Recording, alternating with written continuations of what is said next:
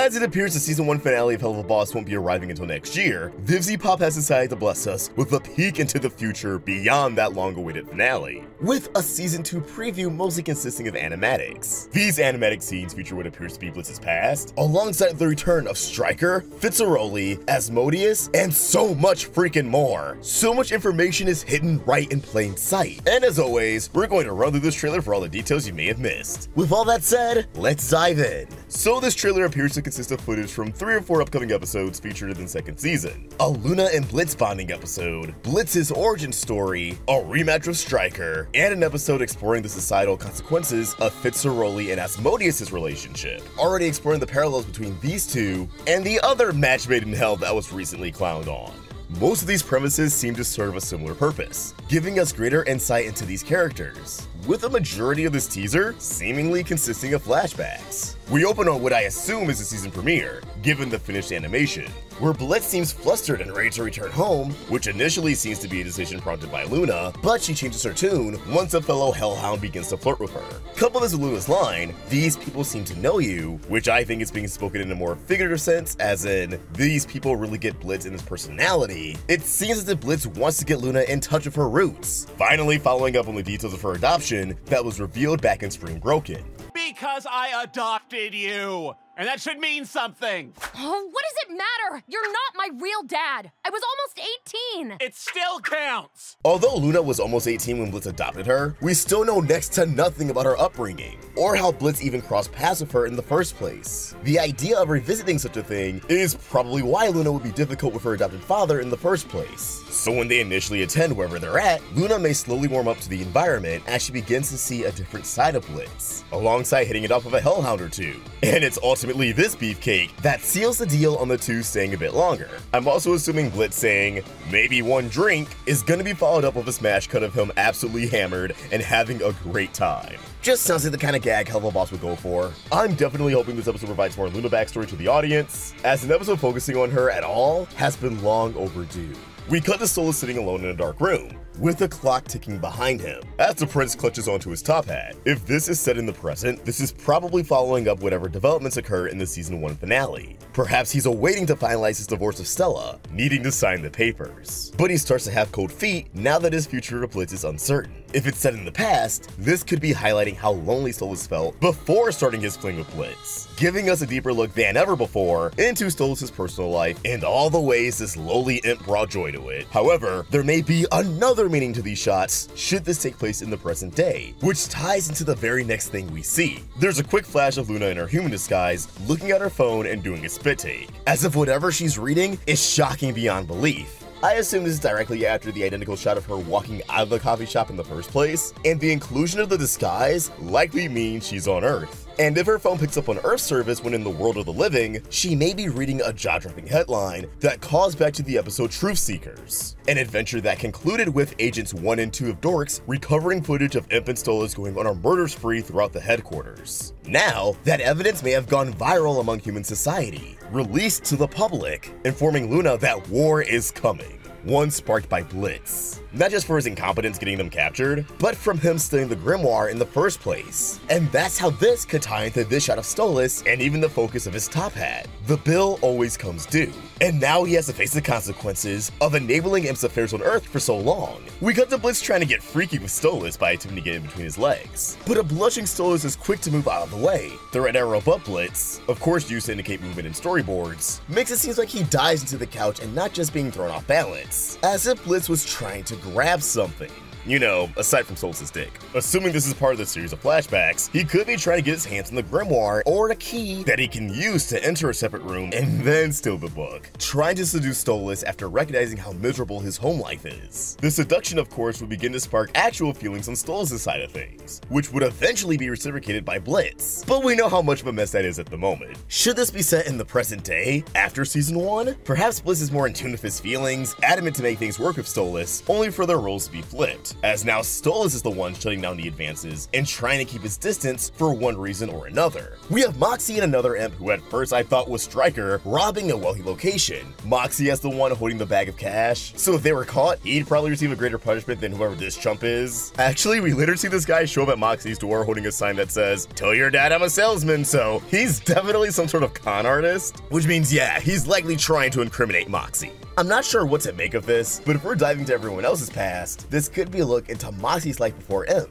maybe even the day he met Millie. After all, how did a sweet goofball like him get into murdering? I know, they're in hell, but that doesn't answer the question. We have Blitz in a human household as his face hilariously contorts as if he's nervous, with a shitty wig on his head. Couple this with other shots of Blitz in the same outfit, being pushed into a dark room by what looks to be an assistant or producer, caught up in a brawl while holding a puppy, and most telling of all, hit with a face full of makeup on what appears to be a Hollywood backstage, given the star on the door. I think this is all a part of Blitz's origin story, showcasing his first time on Earth. We know Blitz already has a failed career as a performer at Lululand, so it's looking like, in between that stint and forming Imp, he tried to masquerade as a human on Earth to pursue an acting career in Hollywood, which led to this big confrontation where I assume they discovered he was actually a demon, resulting in Blitz realizing, you know what, I think killing people is my true calling. His face contorting maybe when he realizes the other suspicions towards his identity, and it just spirals out of control from there. And yeah, after he returns to Hell, he's eager to find another gateway to Earth, which leads him to Stolas' doorstep. There's also the possibility that due to tensions in the workplace, Season 1 concludes with Blitz quitting Imp, and this Hollywood adventure, and subsequent massacre, takes place in the present day as he tries a new career path. Still following Blitz's past, we have a shot of him and Fizzarolli in their youth, traveling down a hallway.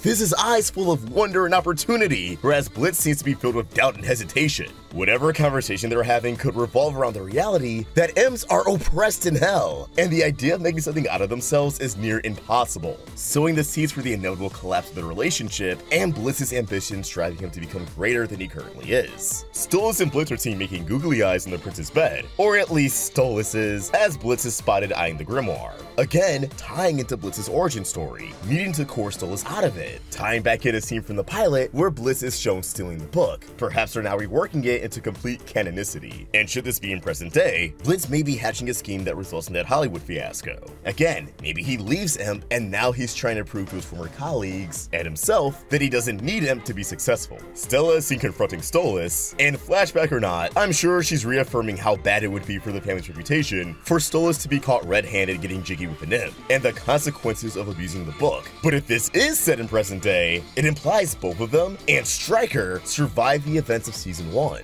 I theorized before that Stolas may die, likely in the Season 1 finale, but that's a theory that I now retract, considering I wasn't keeping in mind the barrier gaze trope and how Fizzipop would likely try to avoid that. But Stella and Striker's lives could still be on the table, just not by the end of the first season. Ozzy and Fizz are caught red-handed, seen getting all cuddly by a fellow employee of Ozzy's, in what I assume to be the break room. And later in the trailer, we see Fizz is handed a left-wing newspaper with a headline that reads, "King of Oz, a hypocrite?" Meaning this affair does get exposed to the masses, and people want answers. After we just witnessed a grand musical number slamming Stolas and Blitz for a pretty identical relationship. I'm not sure where the story could lead, aside from some further development on these characters, and maybe Fitz trying to reconcile with Blitz in order to receive some help. Maybe he wants Imp to find the source of whoever leaked the information and kill them. But whatever it may be, I'm very excited to get more of these two. We have what's already a beautifully composed scene of Blitz and Fizz dancing, perhaps during a musical number. Fizz seducing Blitz before dropping him and stealing his keys. Regardless of what these keys are for, or if he's just teasing him for the keychain, I think this could have been a pivotal moment in Blitz and Fizzarolli's falling out, showing us why Blitz is so bitter towards him in the present day. Speaking of musical numbers, it seems like we're getting another sexy one with Fizz and Ozzy, as Fizz is twirling around fire, handed by Ozzy, and playing with a match. And it just looks too good to not be a song. I can't wait, I'm still humming the last one every day. Striker's back, and he's going toe-to-toe with Millie and Moxxie somewhere underground, as the villain uses his whip to break off a piece of stalactite from the top of a cave and whip it at them as a projectile. He also breaks out his dual pistols, and it looks like he kinda struggles to hold his own against the power couple. This time around, Striker isn't coming for Blitz or Stolas, but Moxxie and Millie. Which makes sense, given his animosity towards Moxxie in the Harvest Moon Festival, and Moxxie interrupting the partnership being formed between Striker and Blitz. So now Striker knows if he gets these two out of the picture, he has a better chance of forcing Blitz to his side.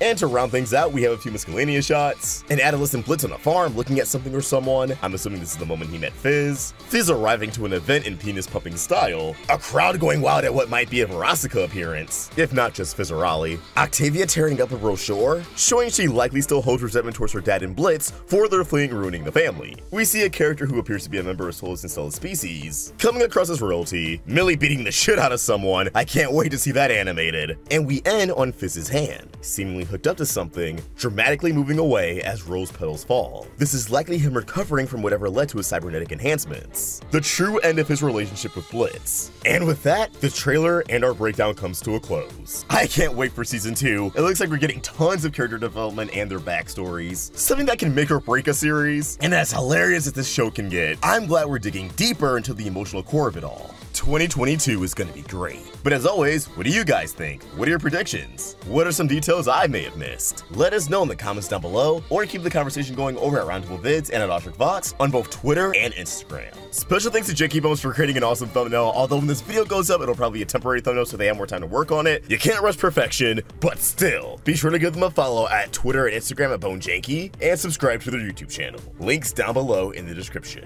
If you enjoyed this video, please remember to like and subscribe to the Roundtable for more great cartoon content. Thank you for watching, and I hope you have an awesome day. See ya!